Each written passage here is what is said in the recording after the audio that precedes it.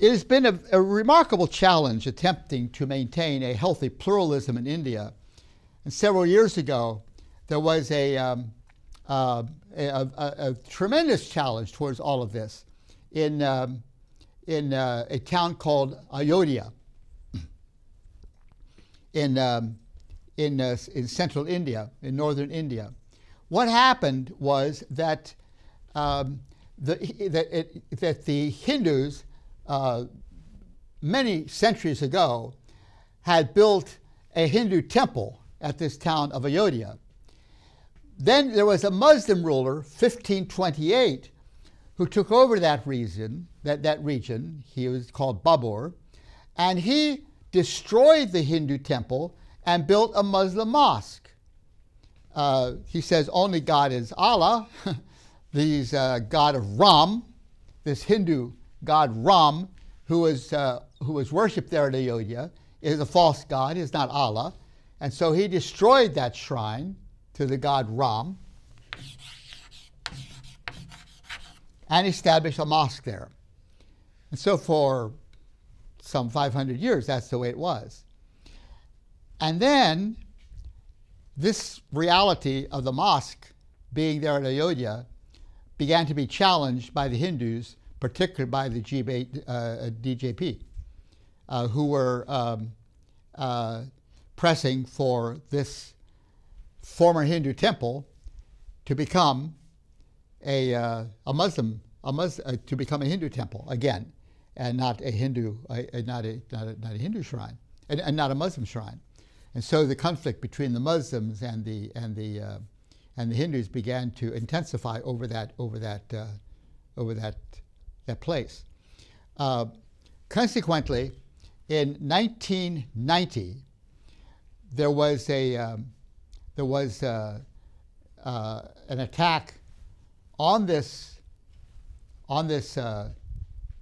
mosque, and the mosque was actually destroyed, and that just led to a conflagration over all of India. It was horrendous.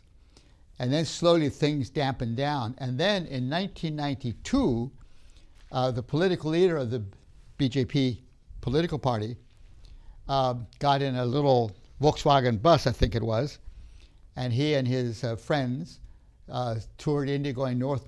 Finally, they arrived at Ayodhya. By the time they got there, the caravan had 200,000 people in it. And this is Hindus, you know, who are determined to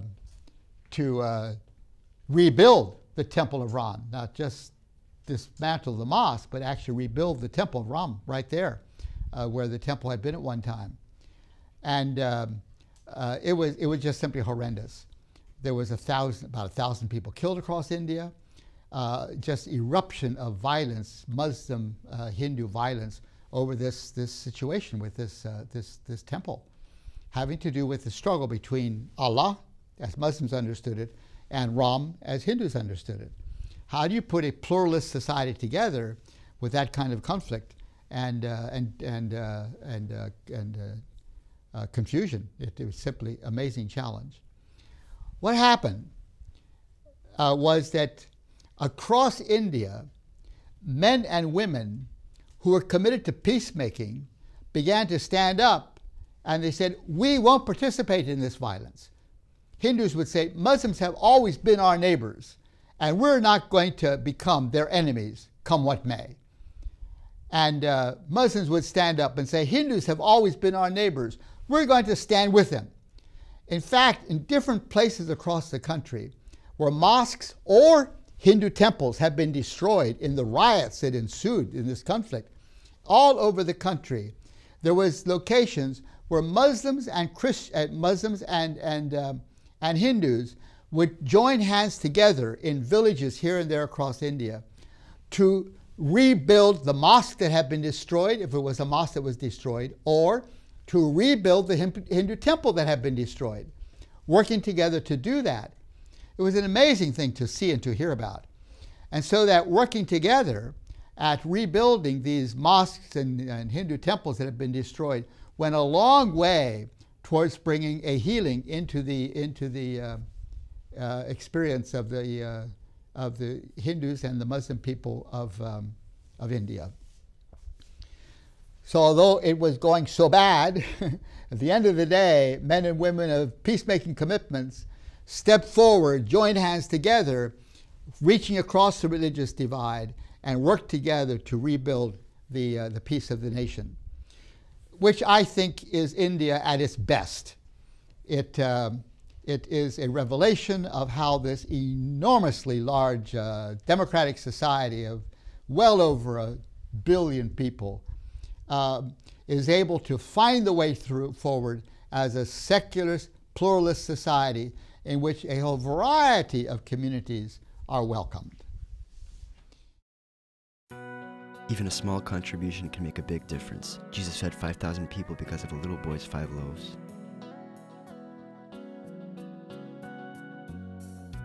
Regardless of the amount, your contribution is very important and greatly appreciated. Visit us at tvsseminary.com.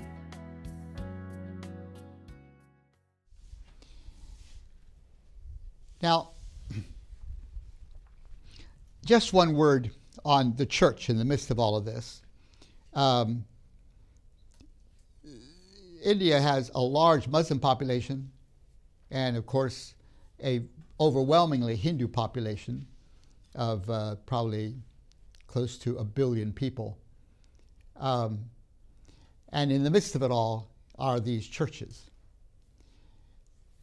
One of the gifts of the church within that Hindu milieu and Muslim milieu is the conviction that the earth is real and good, and that that God is taking history forward with purpose and direction. Within the Hindu understanding, we've talked about this, history goes round and round with no purpose. But the Christian message says, no, history has a purpose. It begins in a garden, and it is going forwards towards a grand city that God is building. So God is at work at history, bringing about purpose and direction. And the Christian gospel says the earth is real. It's good. It should be developed to the glory of God. It's not a meaningless illusion. It has purpose and direction. Those themes, when they enter into a Hindu culture, begin to be very transformative. As, for example, I mentioned how Radha Krishnan, just a bit ago, worked so energetically at attempting to encourage the Hindu people among whom he worked, and he was a Hindu, to take the development of the good earth very seriously, to work at that. An acquaintance of mine called Leslie Newbegin, who lived in India for many years, some 40 years, says in one of his books that in his experience as a bishop in South India, he found that if you would send a Bible woman, they call them Bible women, into the villages, and they would spend a week reading or telling the Bible stories, beginning with Genesis 1, and just go through the Bible telling the stories. If you would come back to that village a year later, you would find that the crops were better than they were before. And Newbegin says, why? And he attributes it to this biblical worldview, that the earth is real, and it's good, and it is to be developed, and God is taking history not in a meaningless cycle, but in a purposeful way, in a direction towards the fulfillment of his kingdom. So all of history is moving forward toward God's grand plan, God's grand design. And those ideas, as they begin to enter that village culture, by hearing the biblical stories, contributed very directly, very significantly, to a more energetic digging of the gardens, a more energetic work at bringing about cultural transformation in the village. He said that would happen even if no church was formed. Now, if a church was formed, which becomes a community proclaiming this biblical faith, that would make even a greater difference, wouldn't it? But the worldview transformation that was taking place as people listened to the biblical accounts would contribute very directly to economic development and moving forward. I find that very, very interesting, that there's something about our view of history that very directly contributes to our commitment to community development and moving forward. Churches are growing very rapidly in India today, and I think one of the reasons is Jesus. Jesus introduces people to God, and with all of these many divinities you have in India, in the midst of all of that, here Jesus walks across the worldview, the meta-narrative of Jesus, the story of Jesus, the account of Jesus, and behold, they find that God is our loving Heavenly Father, and He is one, and there is not this need for all these attention to these competing divinities and so forth. That there is Jesus standing in the midst of it all, saying, "Look, I want to introduce you to the Creator, and He loves you, and He is ready to invite you into His kingdom and to walk with Him into the future with the wonderful plan God has for all of us." I get to India occasionally, and I'm always impressed with how the churches are just packed out, and new churches developing all across the country nowadays. It's quite a remarkable thing happening as Christian faith and Hinduism meet one another in that amazing country called India.